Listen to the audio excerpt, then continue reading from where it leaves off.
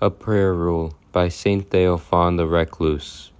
You ask about a prayer rule. Yes, it is good to have a prayer rule on account of our weakness, so that on the one hand, we do not give in to laziness, and on the other hand, we restrain our enthusiasm to its proper measure.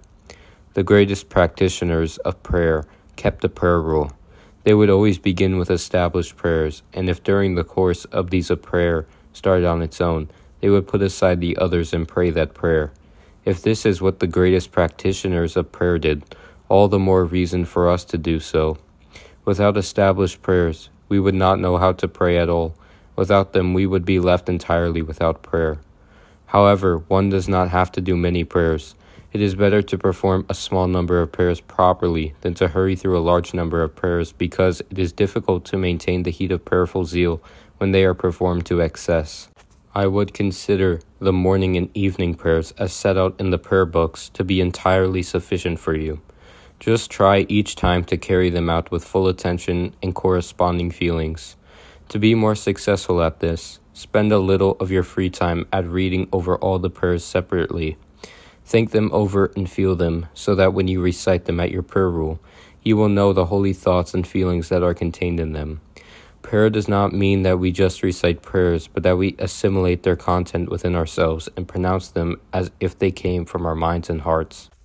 After you have considered and felt the prayers, work at memorizing them. Then you will not have to fumble about for your prayer book in light when it is time to pray.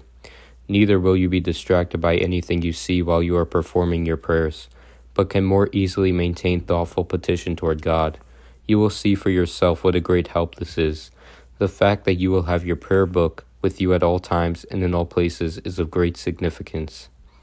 Being thus prepared when you stand at prayer, be careful to keep your mind from drifting in your feeling from coldness and indifference, exerting yourself in every way to keep your attention and to spark warmth of feeling. After you have recited each prayer, make prostrations, as many as you like, accompanied by a prayer for any necessity that you feel, or by the usual short prayer. This will lengthen your prayer time a little, but its power will be increased. You should pray a little longer on your own, especially at the end of your prayers, asking forgiveness for unintentional straying of the mind and placing yourself in God's hands for the entire day. You must also maintain prayerful attention toward God throughout the day. For this, as we have already mentioned more than once, there is remembrance of God, and for remembrance of God there are short prayers. It is good, very good, to memorize several psalms and recite them while you are working or between tasks, doing this instead of short prayers sometimes with concentration. This is one of the most ancient Christian customs, mentioned by and included in the rules of St. Pachomius and St. Anthony. After spending the day in this manner, you must pray more diligently and with more concentration in the evening. Increase your prostrations and petitions to God, and after you have placed yourself in divine hands once again, go to bed with a short prayer on your lips and fall asleep with it or recite some psalm. Which psalms should you memorize? Memorize the ones that strike your heart as you are reading them. Each person will find different psalms to be more effective for himself. Begin with Have mercy on me, O God, Psalm 50. Then bless the Lord, O my soul, Psalm 102, and praise the Lord, O my soul, Psalm 145. These latter two are the antiphon hymns in the liturgy. There are also the psalms in the canon for divine communion. The Lord is my shepherd, Psalm 22. The earth is the Lord's and the fullness thereof, Psalm 23. I believed, wherefore I spake, Psalm 115, and the first psalm of the evening vigil. O God, be attentive unto helping me, Psalm 69. There are the psalms of the hours and the like. Read the Psalter and select. After you have memorized all of these, you will always be fully armed with prayer.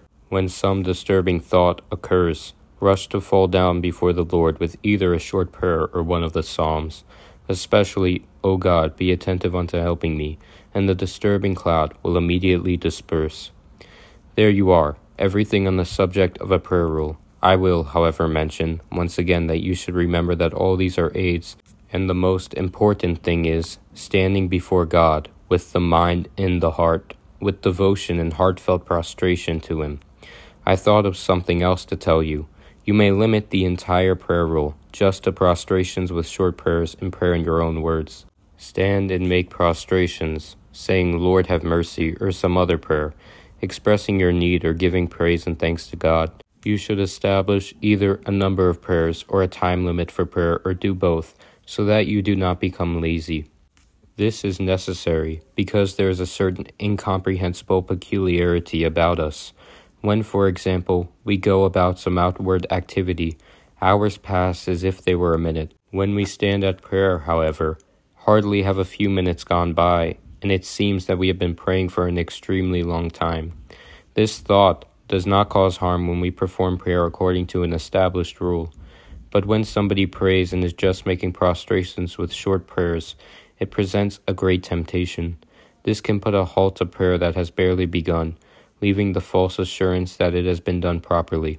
Thus, the good practitioners of prayer came up with the prayer ropes, so that they would not be subject to the self-deception. Prayer ropes are suggested for use by those who desire to pray using their own prayers, not prayers from a prayer book.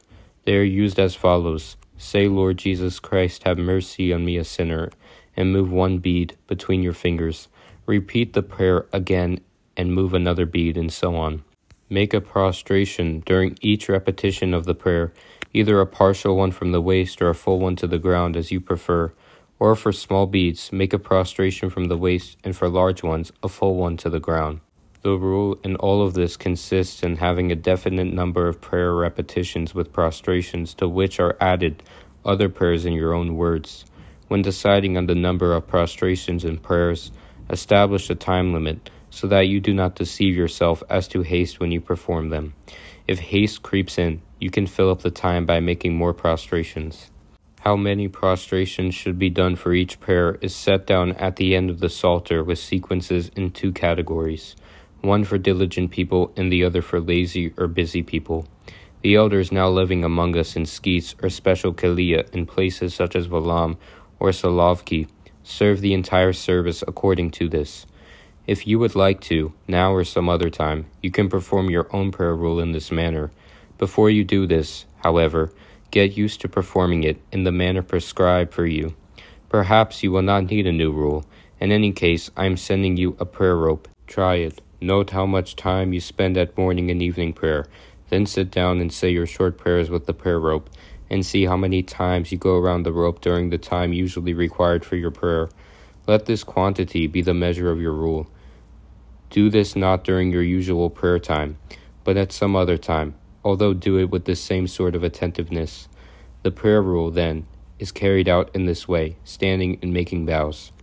After reading this, do not think I am driving you into a monastery.